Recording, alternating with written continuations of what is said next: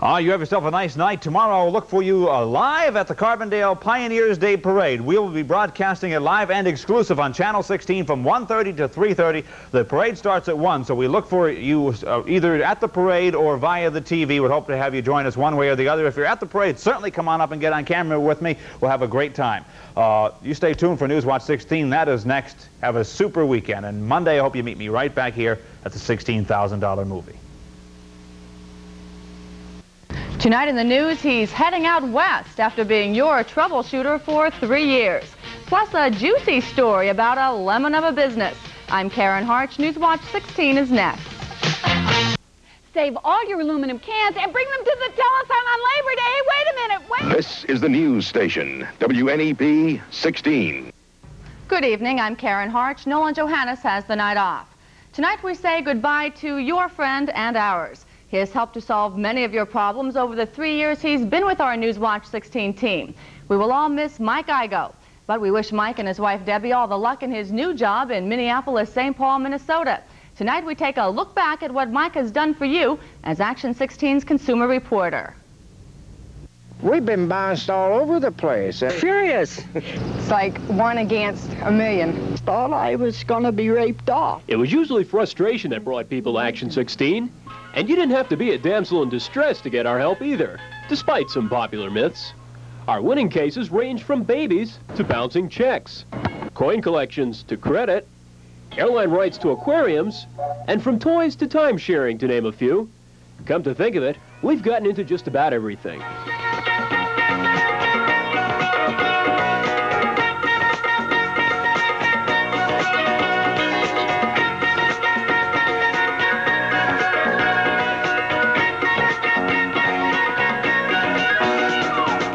There's also been help for our four-legged friends, some of whom weren't too cooperative. To answer a common question, I don't have a favorite story, but a few do come to mind. Like Boxcar Willie, the man billed as America's most beloved hobo. We needed more people like you when Richard Nixon was in office. I found it very satisfying to get 235 Cooper Street come tumbling down for the folks in Courtdale. And I'm especially thankful that I was able to get a special monitor for little Desiree DeLong, who suffered from sudden infant death syndrome. And now, my friends, it's time to say goodbye. If you'll permit me to sound like a sentimental old cornball, I'd really like to say that it's been a real pleasure to serve you with your problems. And I hope that I've been able to bring some measure of happiness into your lives. And now, as I leave northeastern and central Pennsylvania, please permit me to leave you with one final thought. Never give up the fight for what's rightfully yours. And if you find yourself in that situation, don't quit. And always try to remember the encouragement that was given to you by your friend, Mike Igoe, Action 16. Although we will all sadly miss Mike, Newswatch 16 and Action 16 are committed to helping you with any problems you may have. So you can still write to Action 16 when you're in need. Telethon is coming! The telethon is coming! Engineers are just about finished with a feasibility study on a bridge. They're trying to figure out just what should be done with the Butler Street Bridge in the East End section of Wilkes-Barre. Engineers are getting cost estimates for either rehabilitation or removal of the Butler Street Bridge. Once they are finished, they'll meet with Wilkes-Barre city officials to decide just what should be done.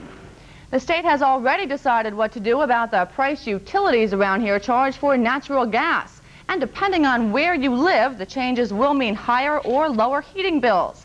People who get their gas from Pennsylvania Gas and Water, Pike County Power and Light, or Pennsylvania and Southern Gas of Bradford County will pay up to an average $92 more a year. Customers of the Penn Fuel Gas Company in Ashland, Mount Carmel, Shamokin, and Pottsville will see their heating bills drop by as much as $74 a year. The state made the changes based on the price the utilities pay for the natural gas.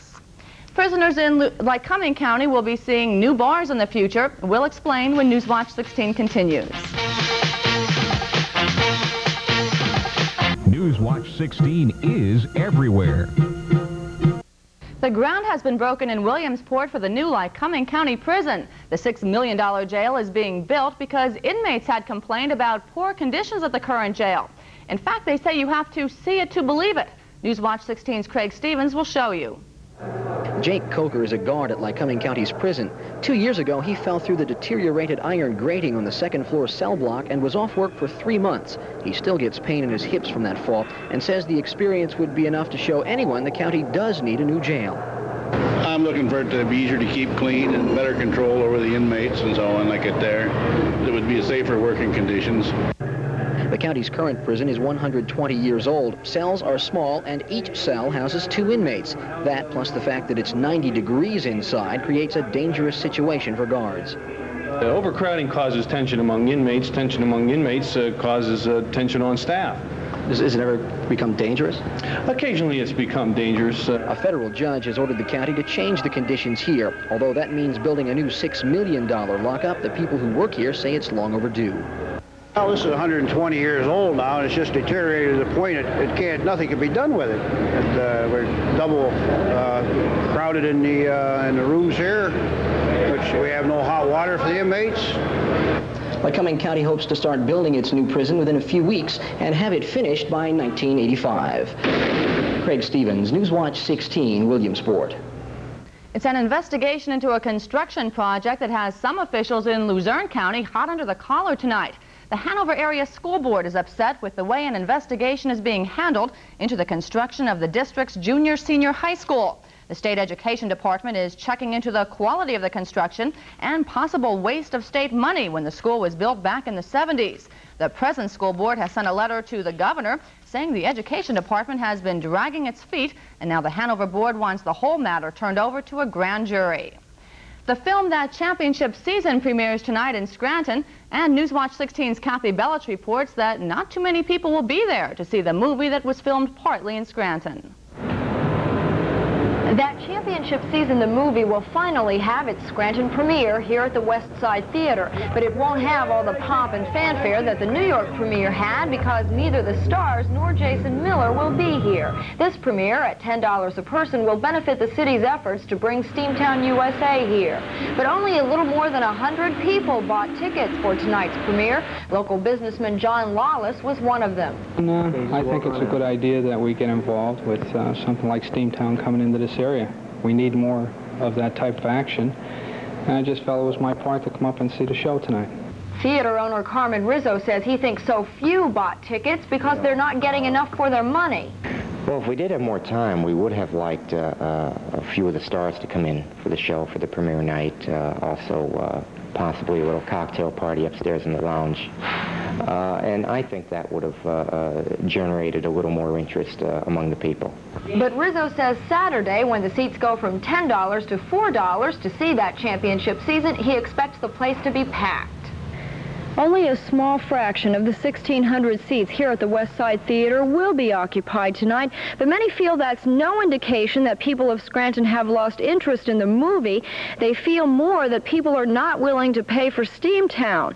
At any rate, we'll be here tonight at 11 o'clock to get the reactions of the people who do come to see the movie. Kathi Belich, Newswatch 16, Scranton. And Newswatch 16 continues with a look at the weekend weather. We'll be right back. Food, fun, games, and entertainment galore at St. Martha's Festival on the parish grounds in Fairmount Springs. It all takes place Saturday and Sunday, September 3rd and 4th. There's music for dancing starting Saturday evening and continuing through Sunday afternoon and Sunday evening. And the food is delicious. In addition to the usual picnic fare, there's chicken and ham dinner Sunday afternoon from noon till 6 p.m. It's all at St. Martha's Festival in Fairmount Springs, Saturday and Sunday, September 3rd and 4th. Thousands of heart patients here in northeastern and central Pennsylvania now have a better chance at life. As Newswatch 16's Dan Fiorucci reports, it's all because of special medical equipment that keeps the heart in beat. This is how a heart beats normally. And this is how it beats when something is terribly wrong.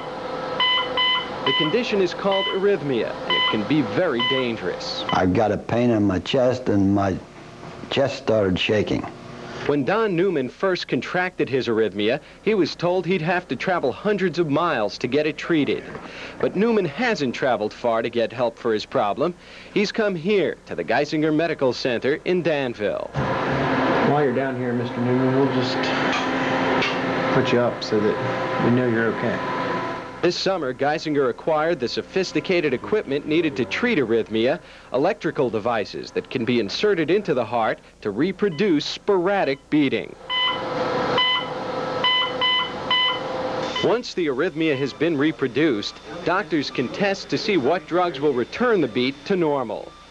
350,000 people die every year from this particular type of problem, and I would estimate that we could save probably 5,000 to 10,000 people per year if enough patients had this type of procedure done. Without such treatment, the odds are 7 in 10 that Don Newman would not survive. With the treatment, his chances for survival are 90%. Dan Fiorucci, Newswatch 16 at the Geisinger Medical Center. Well, I know when I was going home from work last night, it was downright chilly out there, but Tom Clark, it felt good. It did, Karen. The past few nights have been nice and cool, but another typical day today for the summer of 1983. Lots of sunshine and warm temperatures. As a matter of fact, so far this summer, we have received 70%, or close to that, of the total possible amount of sunshine. So it has been very, very nice since June 22nd over the northeastern part of Pennsylvania. A lot of things going on outdoors this weekend across the Channel 16 viewing area, and in just a moment we'll find out on which day this weekend the weather will be best. But outside now in this backyard we have partly cloudy skies overhead. It's a warm temperature of 85 degrees. Humidity 46%. The wind now west, gusty at times, but averaging about 12 miles per hour. And the barometer now is falling at 30.09 inches. High today here, 88 this afternoon. That's a good 9 degrees above normal. And the low this morning, Karen, there you go, 62. Records 98 and 45. In the background, the Little League baseball field out in South Williamsport getting ready for the big championship game tomorrow. Looks a little hazy out that way this afternoon, and that's live video from South Williamsport. On Newswatch 16's Skywarn radar. Coming up, we can see, now take a look, we see some mountain echoes in the Wilkes-Barre Scranton area, but this is dry in here. But up here, I want to show you some thunderstorms. There's a thunderstorm there and there. Up across the northern counties, Bradford County, Tioga County, Susquehanna County, even northern Wayne County. Those areas have some thunderstorm activity now, and these storms moving due east. And so I suspect that most of us will not see any rain tonight, just up there in the northern tier counties where radar is currently showing some thunderstorms. Now, Newswatch 16's color satellite photograph shows, take a look down in the Gulf of Mexico, that is still a tropical low by the name of Barry, and when it crossed Florida, it had winds of 55 miles per hour. Now the winds still below 40 miles per hour, but the storm may yet strengthen into a tropical storm when winds would become over 40 miles per hour, and some forecasters are hinting that it may even become a hurricane before landing ashore somewhere south of Corpus Christi, Texas, down around that way Sunday night or Monday of next week. So it shouldn't affect our weather. Up here, some thunderstorms west of Pennsylvania, a line of clouds up that way, a leading edge of cooler, drier air heading towards Pennsylvania. It'll begin moving in late tomorrow, and it'll bring with it some thunder showers, but behind it, a much nicer day on Sunday for your outdoor plans. So here's our forecast for tonight, a warm and hazy night. Again, some thunderstorms over the northern tier counties. Most of us won't see rain tonight. 68 Dixon City and about 68 out in Jersey Shore, 70 in Danville, and about 67 down in Lehighton tomorrow. Now, here's Saturday's forecast. Hazy sun up there, very humid. Okay, now in Back Mountain near the Dallas area, 84 for the high tomorrow. They're getting set for their big triathlon event. And runners and cyclists, take heed. Very humid. Maintain your water supply. Drink lots of water. 83 Forest City, about 82 in Swiftwater. Again, watch out for a thunderstorm in the afternoon, and that could, at worst, delay the championship game out at South Williamsport, where the high tomorrow will be 87 degrees. A weekend at the shore will look like this weather-wise, partly sunny over the weekend. A thunderstorm likely late tomorrow and tomorrow night, 80 to 85 along the surf there, and in the surf, about 75 degrees. That's nice and comfortable. Now, that thunderstorm tomorrow, 85, sunny, less humid, a much more comfortable day on Sunday, 80 degrees, and Monday, partly sunny, 78. Tuesday, back to school day for a lot of people. It should be dry with comfortable temperatures. A warm day coming tomorrow. You should enjoy it. Karen, there you go. Okay, we will enjoy. Thanks a lot, Tom. Chances are the next time you take a bus, it'll be a brand new one. Bus companies all over northeastern and central Pennsylvania will be getting new buses to add to their fleets. The federal government says pays 80% of the cost. The state and local governments pick up the rest of the tab. 200 buses will be going to cities in the state, including Scranton, Wilkes-Barre, Hazleton, Allentown, Williamsport, and Stroudsburg. And Newswatch 16 continues with the president getting into the ball game. We'll be right back. Everything from whitewater to black powder to beavers, biking, and bows. From copperheads to whitetails to casting, calling, and crows. You'll see stalking fish, fixing poles, rainbow trout, and snowy owls, setting traps, drilling holes, earthworms, and waterfowls. Whether you're a fan of the eagles, browns, bears, or giants, or of Joe and Stan and the Mountain Man, or some Tom Duck, or Harry, watch hiking, frying, riding, tying, skiing, and flying on Pennsylvania Outdoor Life, Saturday at 7. A ceremony was held in South Williamsport today honoring the two teams that will play for the title tomorrow.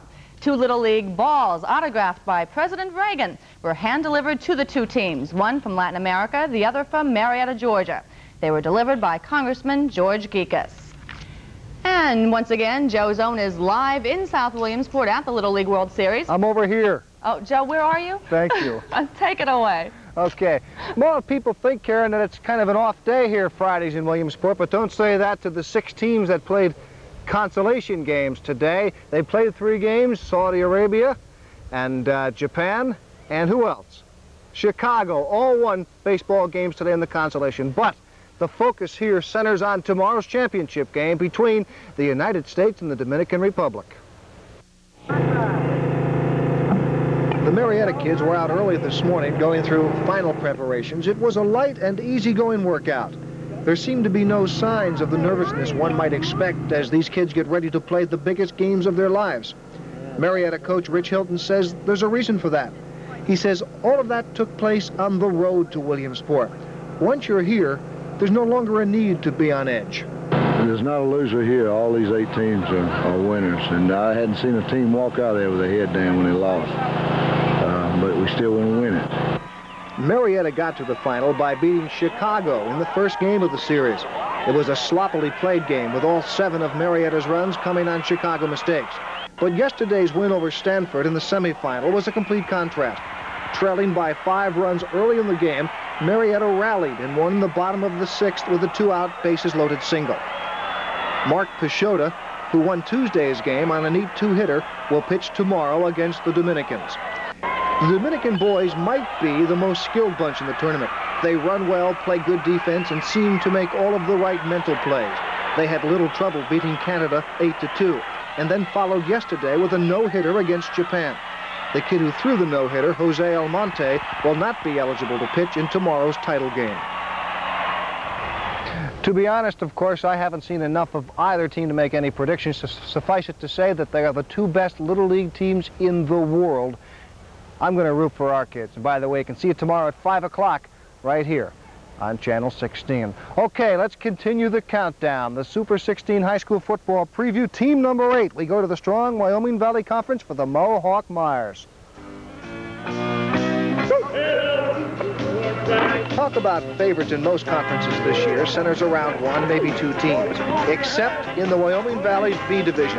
In that league, anybody can walk away with the title.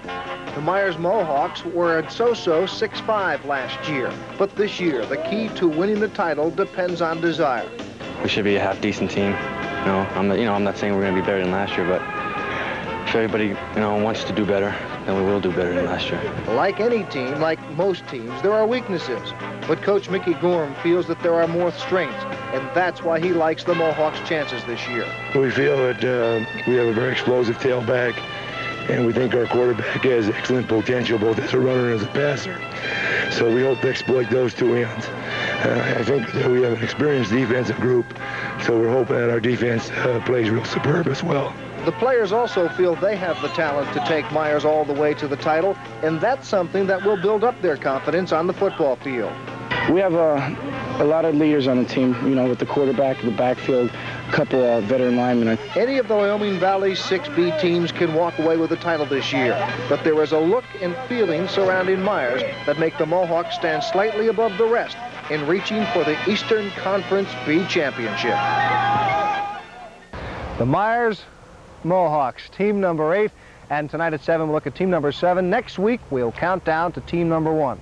Okay, a little something different going on this weekend at Pocono International Speedway. What do you feel about truck racing? They're calling it the world's biggest, the world's richest, the world's most exciting truck race. Big, powerful rigs will be up there racing for the big bucks. It all starts at 11 o'clock on Sunday at Pocono International Speedway. Okay, time for the fish forecast. Let's see the best times to go fishing over the weekend. For some reason you're not going to be here tomorrow, I guess you could probably go out fishing, and there they are. That's all of it. Give tonight your best shot. I'll see you at 11 o'clock with all the updates. Karen? Joe, I can't wait for you to get back here so I can keep tabs on you. I know where you are then. You sound like my wife. Thanks a lot, Joe. Okay. Ooh. A nickel will get you what Mike Stevens found on the Pennsylvania Road as Newswatch 16 continues. Next big event on NEP, live and exclusive, the Carbondale Pioneer Days Parade. WNEP will bring you 2 full hours of live parade coverage beginning at 1:30 Saturday. Come on out and join Carbondale in their 5th annual Gateless celebration. See the Philadelphia Mummers in full mummer regalia. Over 200 entries will parade down the streets of Carbondale. First time live on television, the big Carbondale Pioneer Days Parade right here exclusively on WNEP-TV 16. And finally tonight, a look at a little lad at the Little League World Series who's squeezing some profits out of the thirsty fans. Newswatch 16's man on the Pennsylvania Road, Mike Stevens, tells us about him. Little League Baseball is about as American as apple pie, mom, and our free enterprise system. So it's fitting to find Pat Holtzman in business right on the edge of the park grounds. Pat sells lemonade at a nickel a cup along the road that a lot of people walk to and from games. That's what you call a captive audience. How much have you made? About $16.50. What are you going to do with the money? Put it in the bank, some of it, most of it, and not all of it. Pat's font of lemonade flows from the Holtzman kitchen. His mother, Judy, can be found there most afternoons, cutting and squeezing, cutting and squeezing. I have no formula. I just squeeze until I taste it. It's just like my grandmother used to do. Grandma's recipe seems to be pretty good, because folks line up at Pat's stand to get their 5-ounce cup of refreshment. The idea is to get him to talk to people, to teach him the value of money, to instill in him the merits of the American free enterprise system, values that will linger long after the series is over. You're gonna sell some next year, Pat, do you think? I don't know if I remember to. I'm Mike Stevens, Newswatch 16 on the Pennsylvania Road in South Williamsport. You can't beat that. Fresh lemonade for a nickel a cup. And that's Newswatch 16 for this Friday. Be sure to join us tonight at 11 on The Update when we'll have more on that championship season in Scranton. For the team, thanks for being with us and enjoy your evening.